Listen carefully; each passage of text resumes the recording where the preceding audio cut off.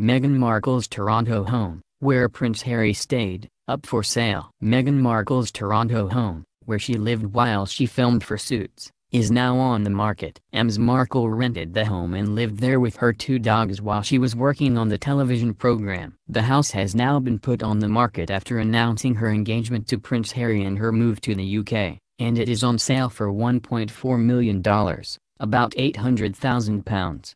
While she was dating the prince, who came to stay with her, she lived in the 3-bedroom home on 10 Yarmouth Road. The relatively modest home has 3 bedrooms, 2 bathrooms and a 2-car garage. According to the Toronto Star, it is owned by stylist and fashion editor Elizabeth Cabral and her husband Kevin O'Neill, who, according to reports, purchased it in 2007 for $508,000.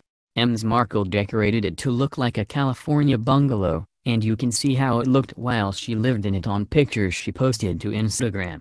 She decorated it this way in order to make it feel like home. She grew up in Los Angeles but lived in Toronto for 7 years to film the show. Ms. Markle wrote on her blog that the sunny decor helped her to stave off 7 Canadian winters. It appears Prince Harry visited her in her rented home quite often, as the two traveled across the world to see one another. On the day the engagement was announced, he told the BBC, "We were able to really have so much time just to connect, and we never went longer than 2 weeks without seeing each other, even though we were obviously doing a long-distance relationship. We made it work." Daniel Freeman, broker with Freeman Real Estate, the company listing the house, told the Globe and Mail that the listing went up a week ago and was already attracting a lot of interest within the first couple of days.